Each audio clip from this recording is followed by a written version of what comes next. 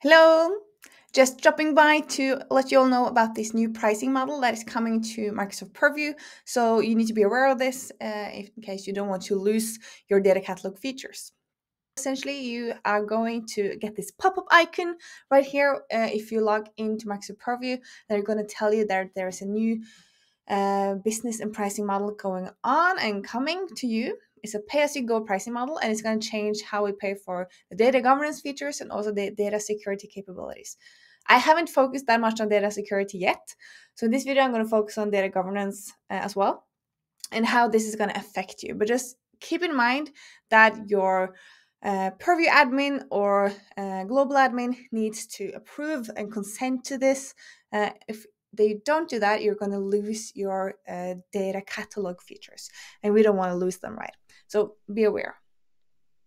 Now, what does this mean in practice? Well, previously you've been paying for your data map, and your data map is the place where you're scanning all your data and where you have your physical data assets, right?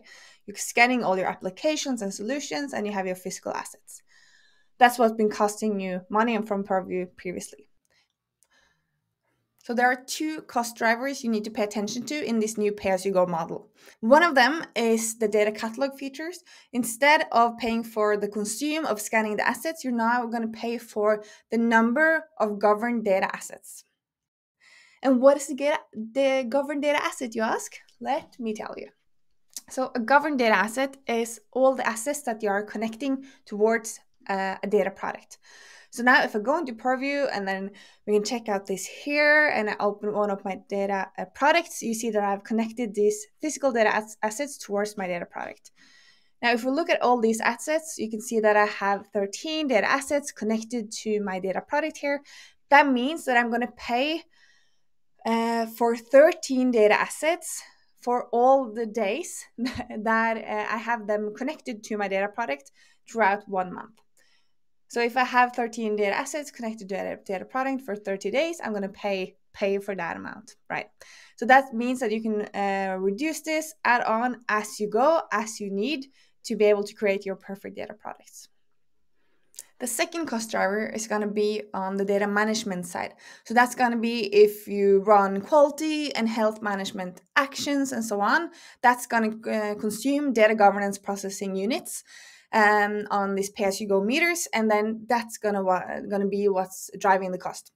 So one side you have the actual number of governed data assets that you want to connect to a data product.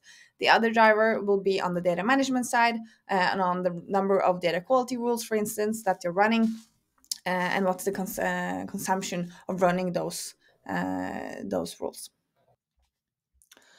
Now, is this a good idea? Are we happy about this? Great question. So I think one thing that is really nice about this new way of paying for this is that, of course, I think Purview should be your marketplace, your go-to place for understanding your entire data ecosystem, right? That's what Purview should be. That means that you should actually scan all your data solutions, all your data platforms, all your data applications, and that can very quickly become very expensive. Now, moving towards this paying for your governed assets instead of just all the assets when you're scanning them means that we're moving towards a more governance focused way of thinking, because now governance is actually driving the cost, which I think is a good thing. So now we actually have to care about what type of assets and what physical assets we are connecting towards our data product. And we can't just say, you know what, it doesn't matter, I'm just going to connect everything. And coming from Fabric specifically, I've seen this be a bit of a challenge. So when you're inside Fabric, there is a bit of a question. What is the data product? Is it the data lake? Is it the Power BI report? Is it the Power BI semantic model? Is it all of the above? What do we actually want to govern? Who should own the specific assets? Why do we want to govern these? And are these really part of the product? So it's driving those discussions and sort of forcing those discussions to happen now, which I think is a good thing. But it will be interesting to see how this develops and how, what we think from the data community about this change moving forward.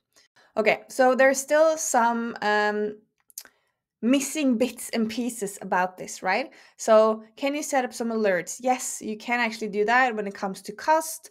But what about splitting cost? Can I split it so that this part of the organizations pay for what they are governing, and this other part pays for what they are governing, and so on? Uh, and or can I have a report showing me the cost model or how this is going? And the answer today is no, but things are on the way, things are going to change.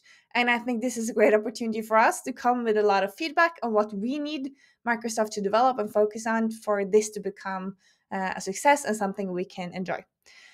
So I'm curious to know what you think about this new pricing model. So please let me know in the comments below. And I will also link the articles that I have found useful to better understand this new pricing model somewhere below in this video. And please let me know what you think.